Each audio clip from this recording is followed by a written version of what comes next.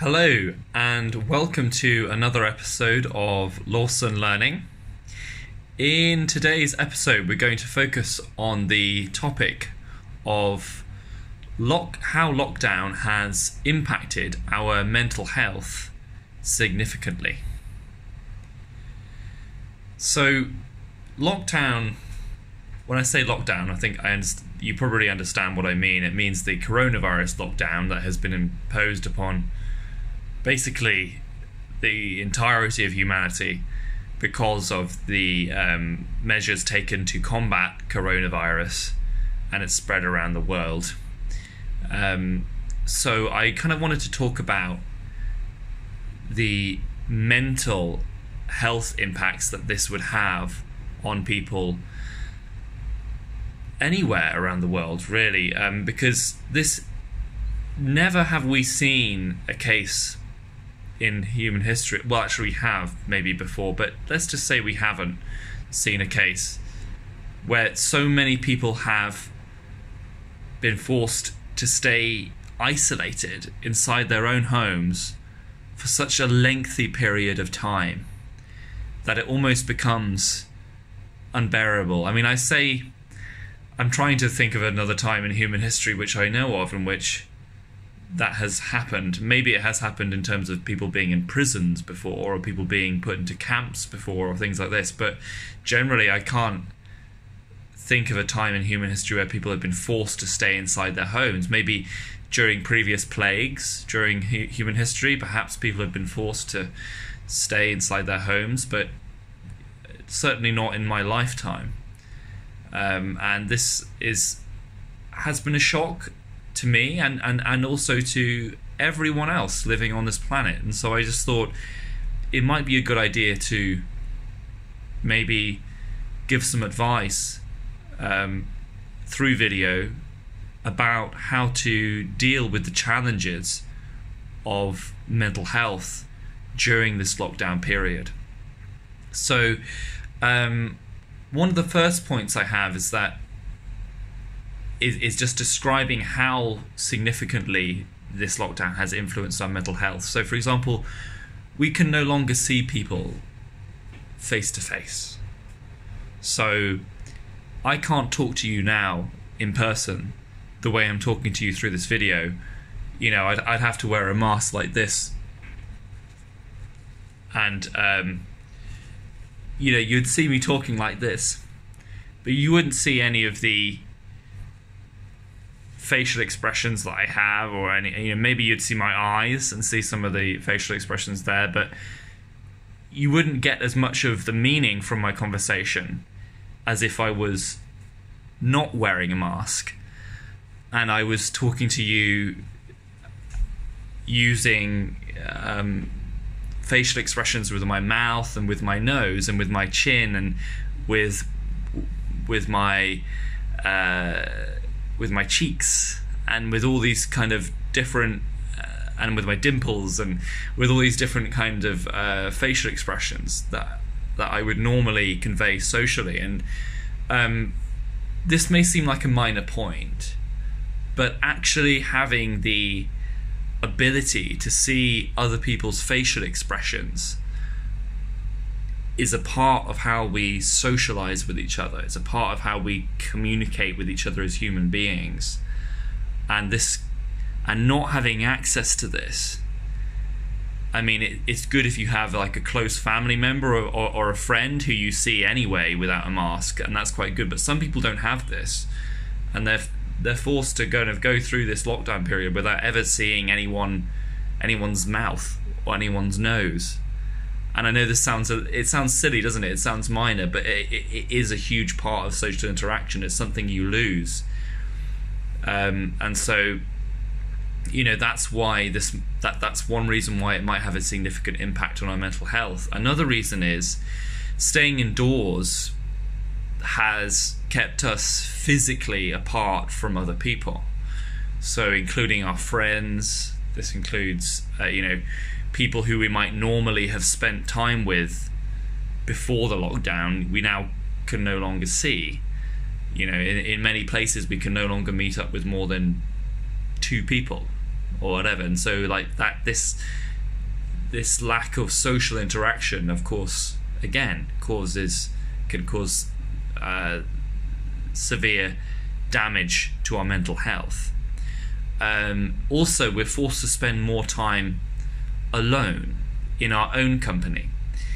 Now, actually, this is quite bad, but at the same time, I'd also say this is a good thing, because even though we're forced to face this inner void within ourselves when we're spending so much time alone, we also learn to accept ourselves a lot more and to come to terms with who we really are. So we're also forced to confront any mental issues we have, such as, you know, stress or other emotions such as depression, or any other emotions like anger, anything, you know, we're forced to confront it. And because we can't socialize, and you know, I myself am an introvert mostly, but of course introversion and extroversion are a spectrum, and I do have my extrovert tendencies, and I do have those times when I do want to go out and see people when I can't. You know, I can't go out to bars like everyone else, you know, in the evenings, because they're all shut down here in Hong Kong anyway. That's what the rule is, in the evenings. So like, it is quite difficult, that you know, as a result, you're forced to spend much more time on your own, facing your own emotional issues and your own emotional problems. This is another significant aspect of how the lockdown has impacted our mental health. And one last thing, you know, is not only our emotions we're forced to confront. Well, one particular emotion we're forced to confront is our loneliness. We're forced to come face to face with our own loneliness and learn to embrace solitude. So when we embrace solitude, we embrace who we are in this moment, and there is nothing else. There's nothing else to explore. All it is just us being with us, and there is nothing else, you know.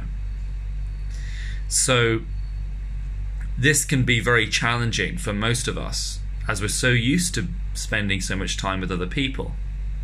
So how do we maintain mental clarity during the lockdown period? Well, one of the first things I would say is that you need to create a routine for yourself.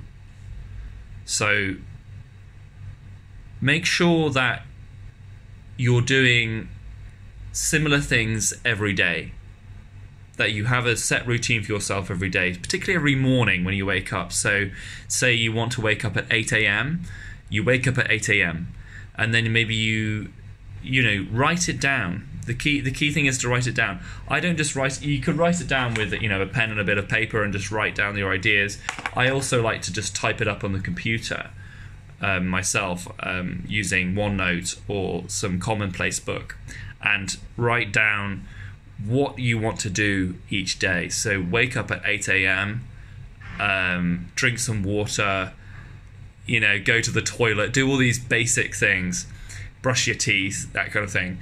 And then, you know, make sure you have habits in there which you want to complete. So, for example, meditation, yoga, and maybe you also want to have a healthy breakfast or something, yeah?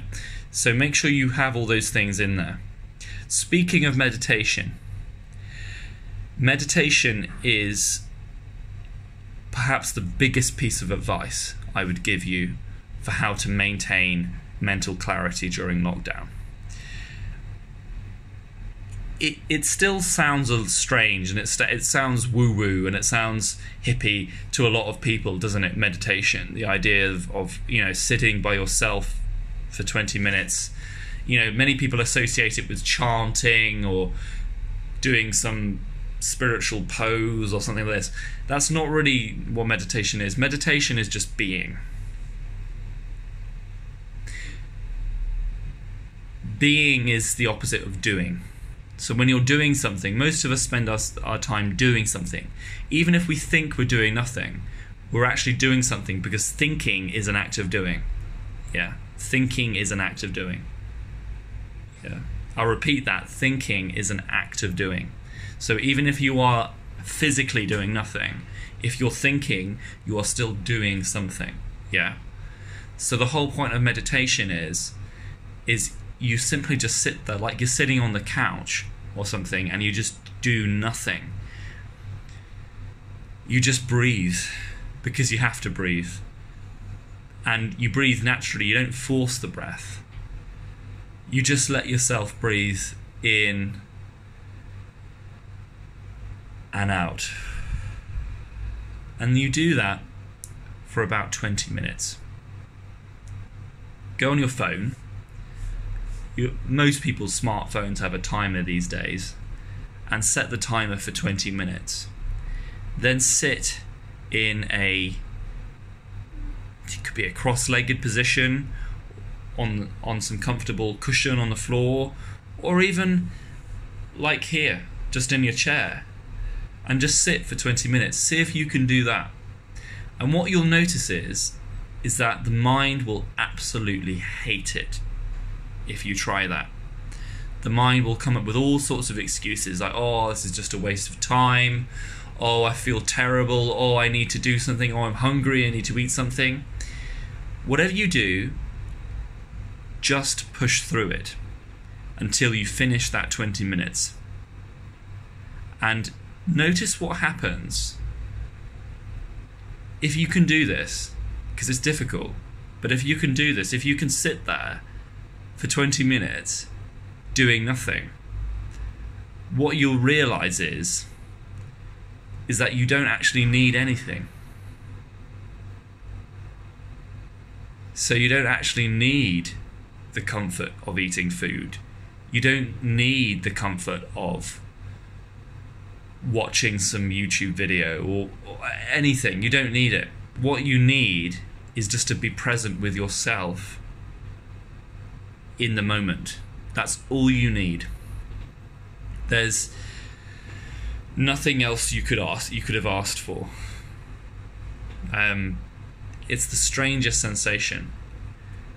Never, I can promise you, I've been meditating now for 6 years, 5 or 6 years, and never have I completed a meditation and thought, that was a waste of time.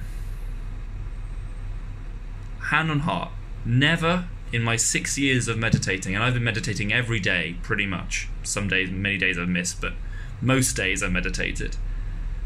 I can say to you, all those meditations have been worth it and more.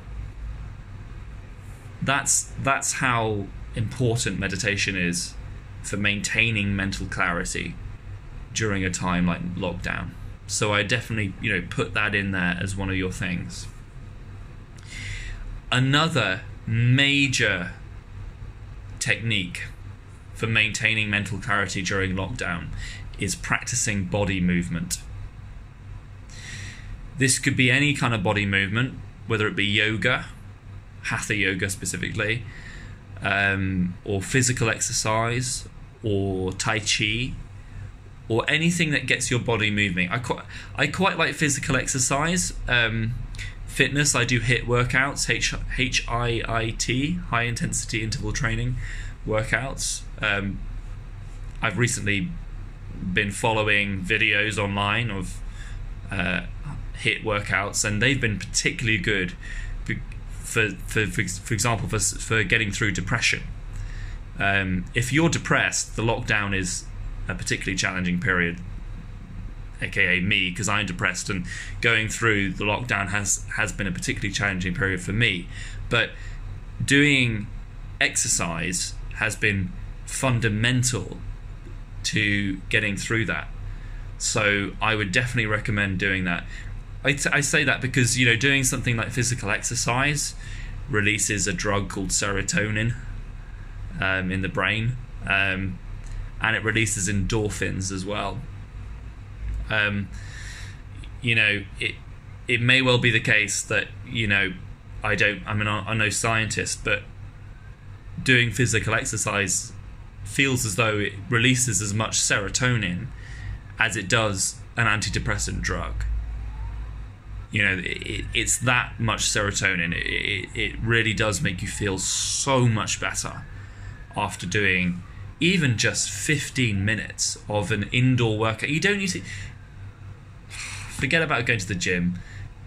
You can if you want, and that's great, but just doing indoor aerobics, just things like this, getting your heart pumping, getting your body moving, getting a sweat on, this kind of thing will increase your clarity of mind, actually.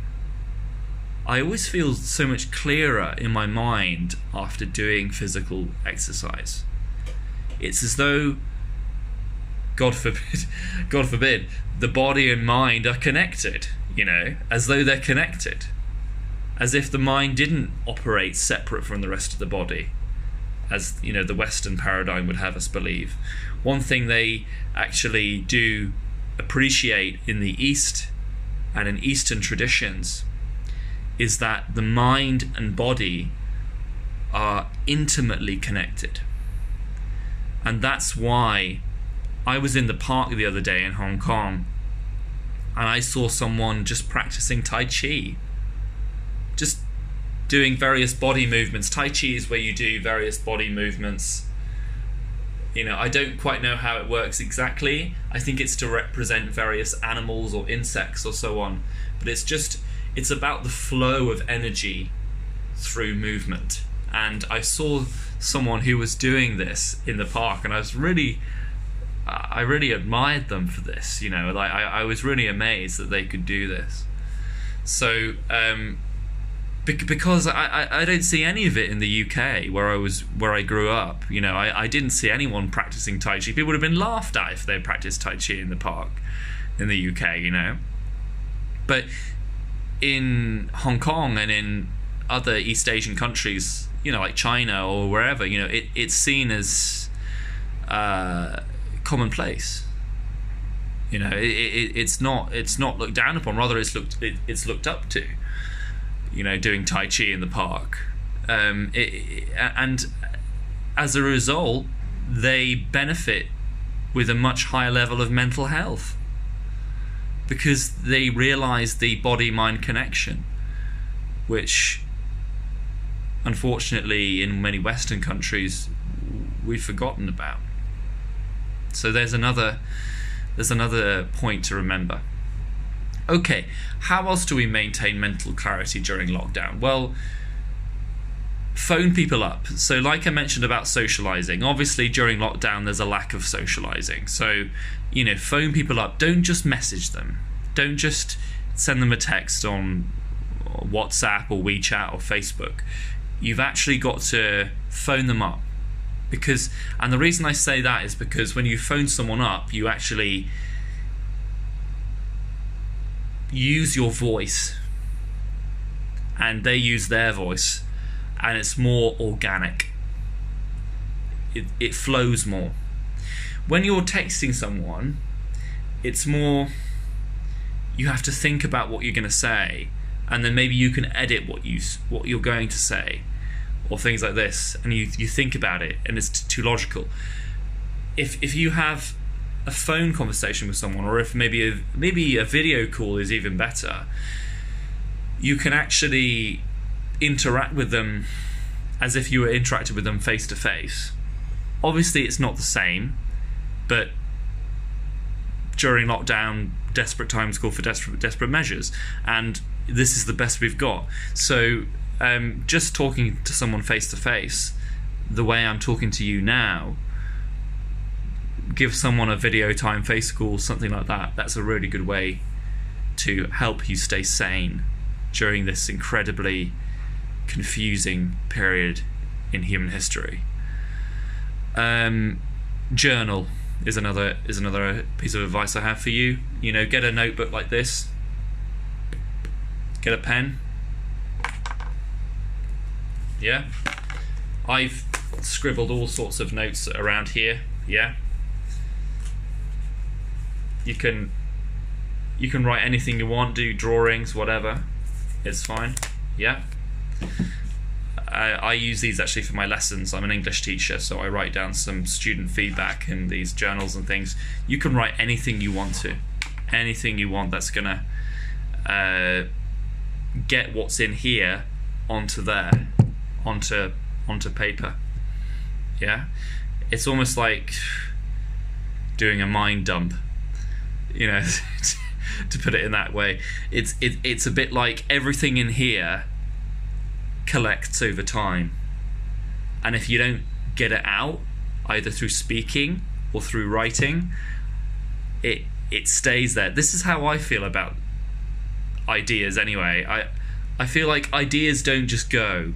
When ideas go in there, they linger around and they stay there. So the more ideas coming in, I somehow need to get them out, you know? Garbage in, garbage out. You need to get out those ideas, write them down. Yeah? And you'll find that you do feel a lot freer after having written a diary. This always reminds me of Anne Frank, because I read the Anne Frank diaries about a year ago. I think it was about half a year ago.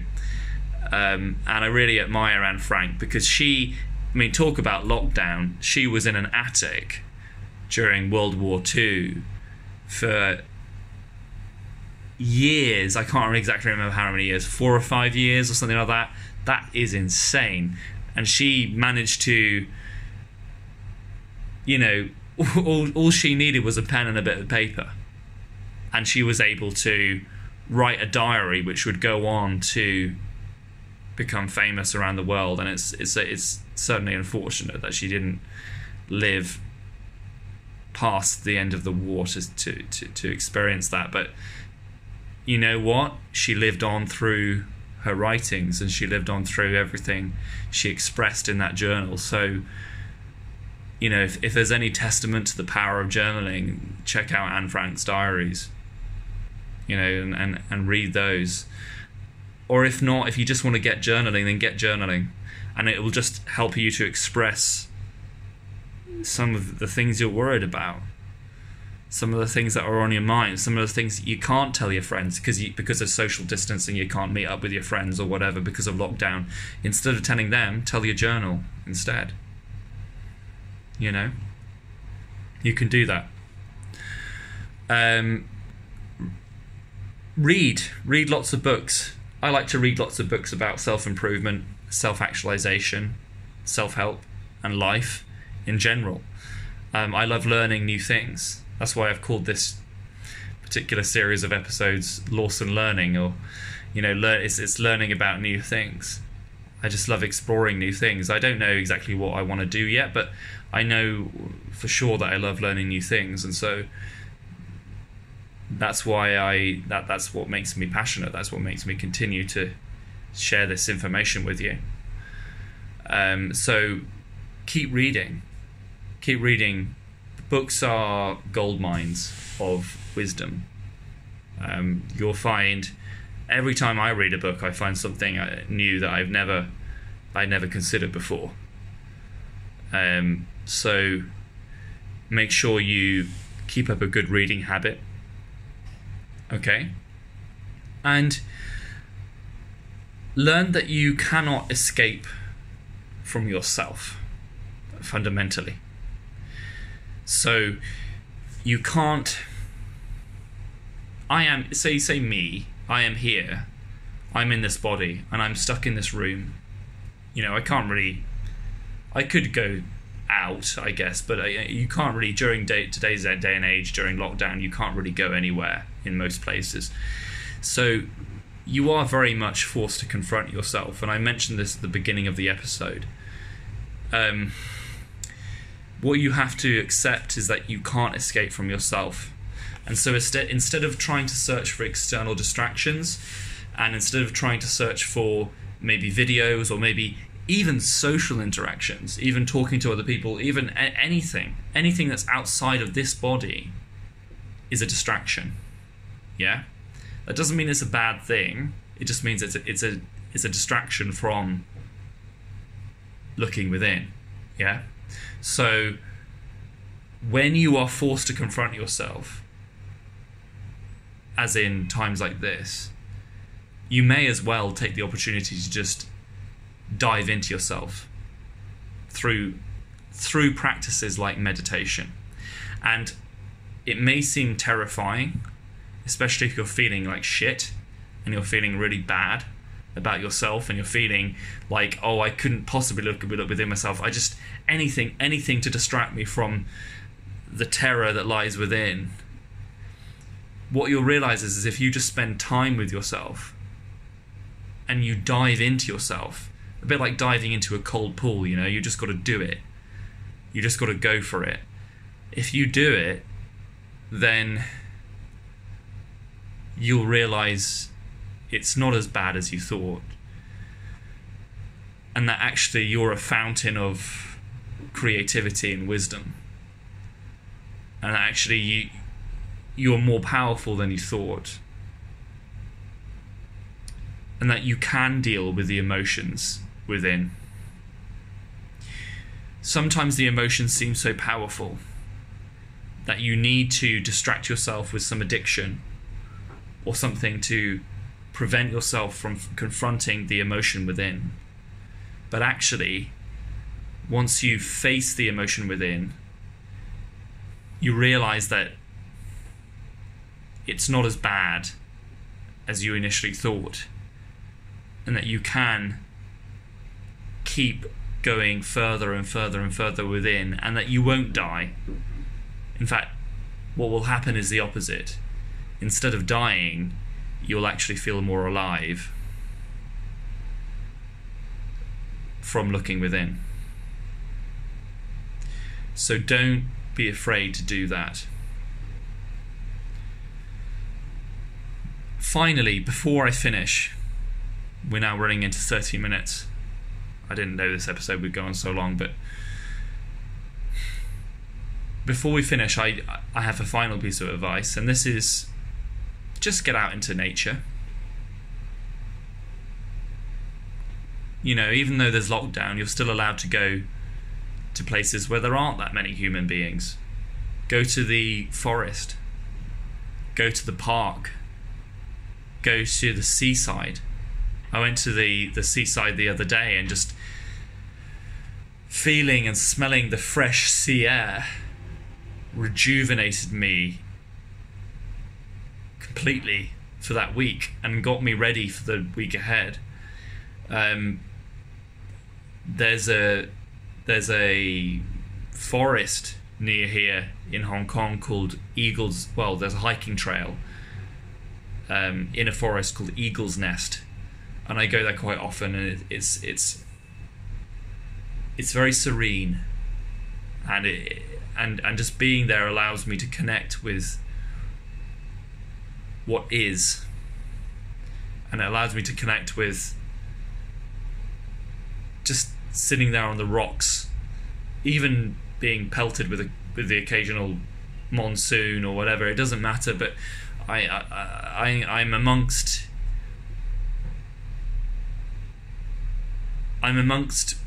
plants and animals which don't have an agenda particularly against me, which I don't feel have a bias. You know, when you're amongst society and you're in and amongst other people and you're in the city, it feels as though everyone has an agenda. They want something from you. They want money. They want attention. They want fame. They want something, right? And that's not everyone, but some people do, and you do feel as though everyone is trying to grab your attention when you're in the middle of human society, because it's very low consciousness, and it always appeals to your base desires for food, money, sex, you know, these very basic desires and things. That's what modern day society appeals to, and there's nothing wrong with that. That's just where our society is at. But if you want to really connect with your authentic self and who you really are, go to the forest, because there aren't going to be adverts appealing to your base natures there. There aren't going to be people trying to sell you crap. No, there's going to be, when you go into the forest and when you go into nature, there's going to be the elements. There's going to be wood. There's going to be the smell of pine trees. There's going to be rivers and streams running down the mountain. There's going to be insects. There's going to be the sound of grasshoppers. There's going to be the sound of birds chirping away. That's all you're going to experience. And there's going to be fresh air, which you can breathe in. You know, where you don't need a mask because there's no other people around. You're not going to infect anyone with some virus. It's fine. You know, you're alone in nature, and that's one of the best experiences you can have during the current time. And then you can, you know, after going hiking, you can, you know, put your mask back on, take safety precautions, go back into society again, go back into the lockdown, but at least you'll have that memory in there of when you were in nature, when you were completely authentic, and when you were who you were. So that's what I'm going to leave you with for now. Am I going to say anything about whether this lockdown is a good idea or not? I don't know. I don't know what. I don't work for the government. I don't work for the health service. I'm no doctor. But I am a human being, and I do know what makes us mentally sane. And I do have an idea about what we can do to get us through some of the difficulties all of us are experiencing in this time. And this is no easy time. You probably know that. Everyone knows that. But if you just take it bit by bit, day by day, think of little victories. Do one thing I've suggested, maybe, or just do whatever you think is right. But just do it, right? Do one little thing that you think is gonna make you feel a little bit saner during this time, then that's a huge victory, because then that will lead to the next thing you do to have more mental clarity, and then that will lead to the next thing you do to have even more mental clarity, and then that will lead to the next thing you do, which will create even more mental clarity for yourself. So keep doing that, and good luck. I'll see you again soon. This is George from Lawson Learning. I'm signing out. See you soon.